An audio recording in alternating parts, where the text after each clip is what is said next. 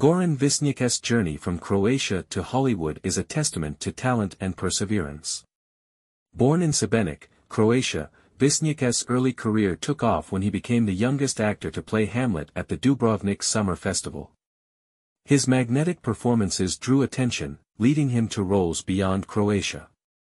He eventually moved to the United States, where he became known globally as Dr. Luka Kovač on the acclaimed television show ER.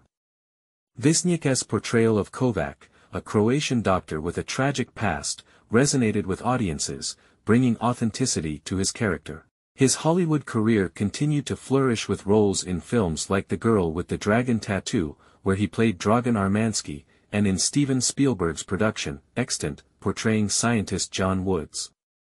Višnjić also took on diverse projects like Timeless, where he played Garcia Flynn, and starred as General Ante Gotovina in the film General, reflecting his Croatian heritage.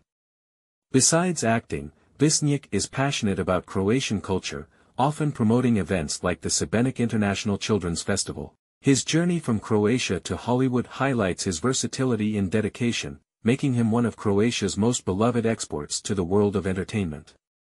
Thanks for watching. Please support us by subscribing to our channel.